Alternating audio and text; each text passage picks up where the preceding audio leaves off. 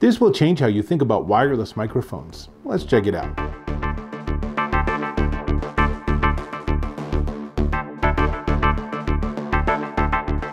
Dave Taylor here, and I'm checking out something very cool. This, and hold on, this is the Saramonic Blink Me wireless smart microphone. And you're looking at all these pieces and it's like, what? How does this all work? The answer is these units are both transmitters. You can use two of them. You can do it as a stereo sound. You can mic up two different people. And then this is the receiver unit, and it has onboard memory. So you can actually use this just like this without any camera, without any other devices involved.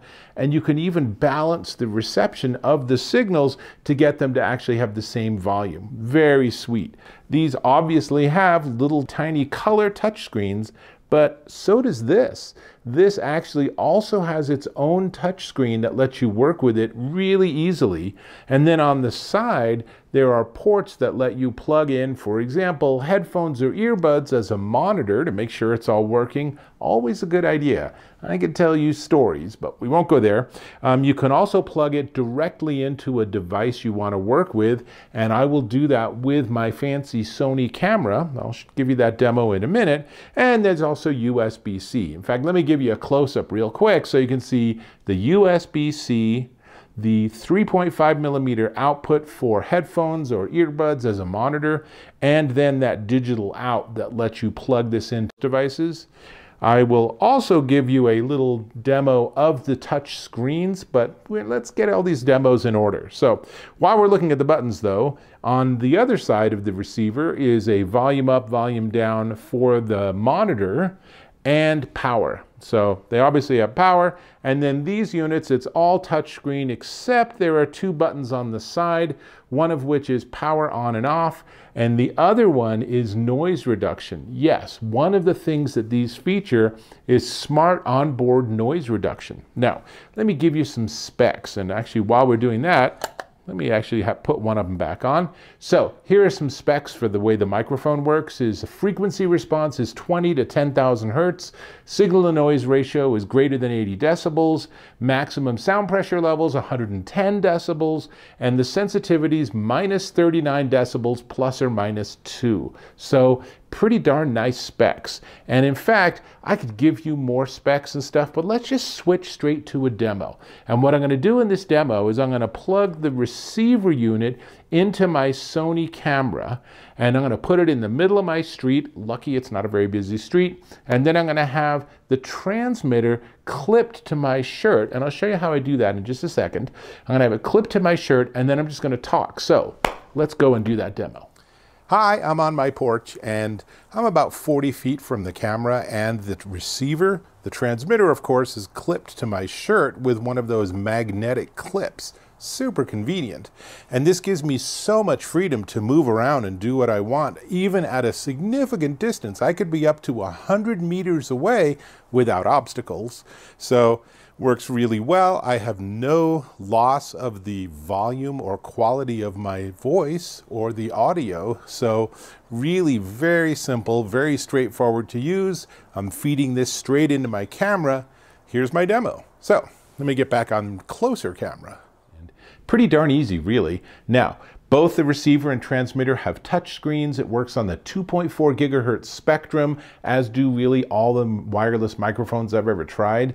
It has a magnetic charging system. So that's what's one of the things that's really cool is the transmitters have batteries, but all I have to do is put it on here and now it's charging. So if I plug this unit into a wall charger via that USB-C connection, then all three elements will be charging simultaneously. Really, really easy. Now, it comes with this pretty darn nice case, and when we open up the case, then there is space in there for both transmitters and the receiver and a bunch of other stuff. Now, I don't have it all jammed in there, so I can show you. Now, the company did send me a couple of separate cables that I can experiment with, so let me start with just the standard cables. And here's the one I used for that demo. It's 3.5 millimeters to 3.5 millimeters, easy to work with. There's also a USB-C to USB-A charging cable if you need that. And there is a little tiny clip-on wind cover.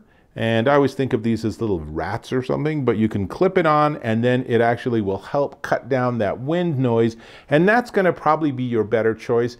I would suggest don't use that noise reduction unless you need to. If you do, it's going to work, but it's much nicer to just actually do sort of manual and analog things because you want to get the maximum you can out of that audio signal. Now, where it gets fun is when we get into some of the other devices. So it includes a mount here. You can put this on a tripod if you want. And then all of these things are magnetic, so you got to sort of pull them apart. This one is a hotshoe mount that you could use for like a digital SLR. And then there are two of these that are a magnet with a clip on it. And I'm talking about this, let me just show you, woo, preferably without having it fall. There. Now I'm ready to go, and it can just clip onto my clothes, and that in fact is exactly how I did it when I was doing that demo. So I'm going to put this back on here, and then so we have two of these clippy ones, and then we have four, pretty good magnets actually, and we have four that are just, if I can even separate them, little magnetic discs. And the idea of that is sometimes you don't have something to clip against, so I could put that, for example, under my fabric, and then I can just put this here, and now I'm ready to go. I can maybe even clip this to, for example, a curtain or something, and then when I'm done, all I have to do is carefully separate the two pieces, and we're back where we were. And because it's all magnets, it's kind of fun to play with it all. But that's not the intention.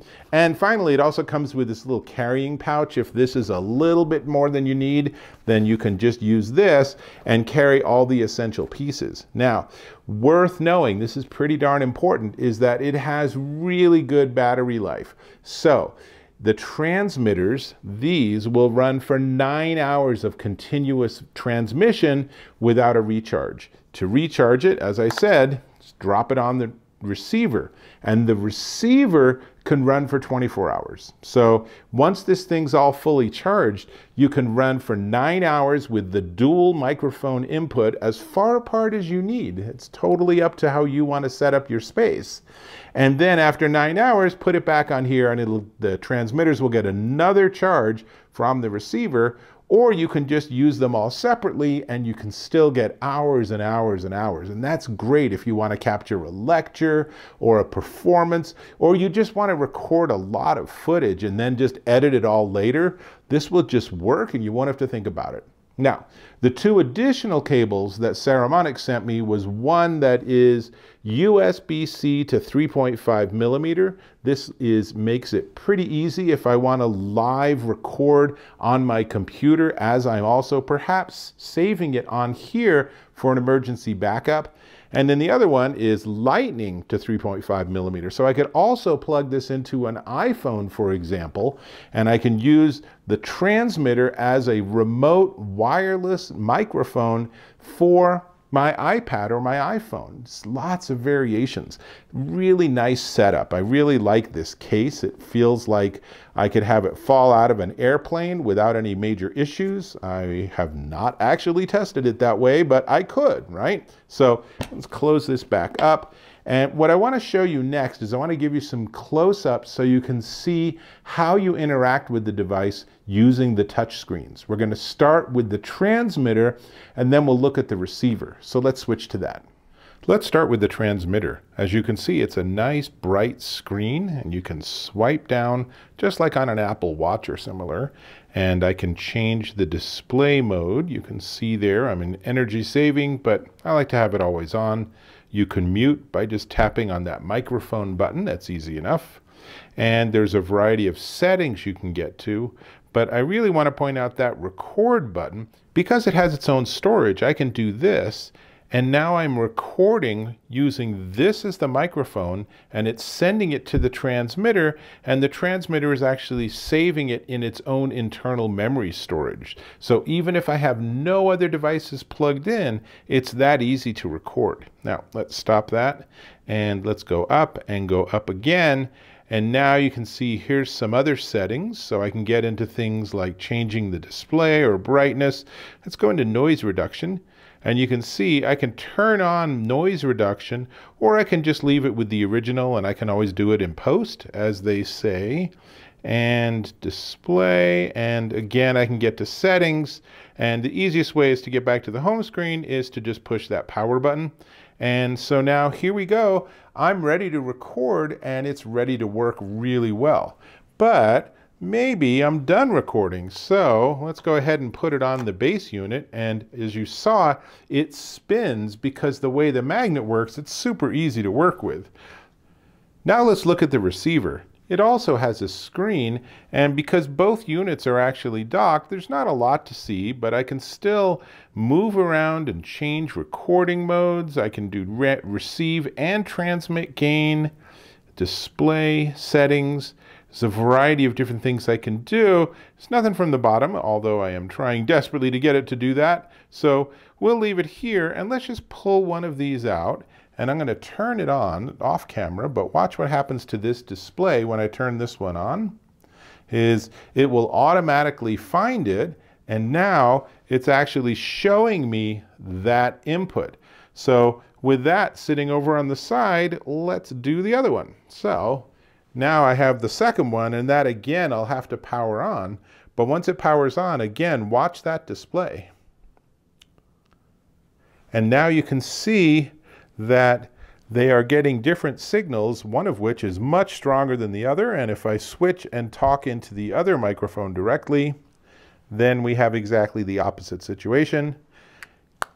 And if I put them right next to each other, then we get a really nice stereo signal. So those are the displays. It's that easy to work with this. You have to learn the interface as you do with most of these smart devices, but there's a lot going on. Now, let me jump back on camera again. The one thing I've learned is that you have to slow down with the touch interface. It's not like your phone, it's not like your smartwatch. You need to slow down to have the interface work correctly.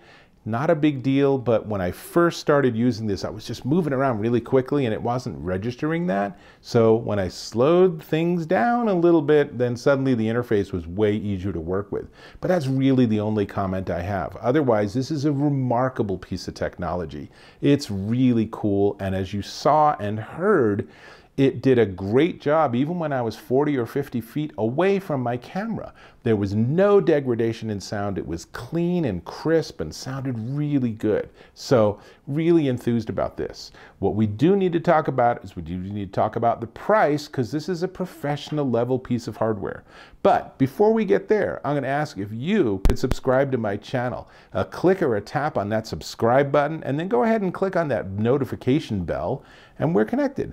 And if you found this to be valuable, interesting, useful, then a like or a thumbs up is definitely appreciated. So, cool. We have two transmitters and we have a receiver, and together this is the Saramonic BlinkMe wireless smart microphone, and it is $249 at Saramonicusa.com. And I gotta say, I've tested a lot of wireless microphones, and this is my new go-to microphone. This is gonna be part of my kit. I'm gonna keep it, I'm gonna use it, so when you watch future videos from me, this might well be the microphone I'm using. It's that good. That's all I got. I'll hope to catch you in my next video.